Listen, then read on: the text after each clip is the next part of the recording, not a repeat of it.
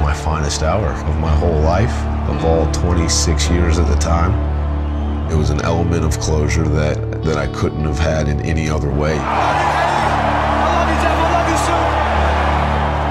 I'm still not completely behind the mantra that everything happens for a reason, but I've learned to just trust the journey, because at the end of the day, we don't really have any choice but to. I knew as long as I didn't give up and just stayed in the fight that there would be a way to succeed. And I had so many moments of self-doubt and uncertainty since the last time I was in the cage.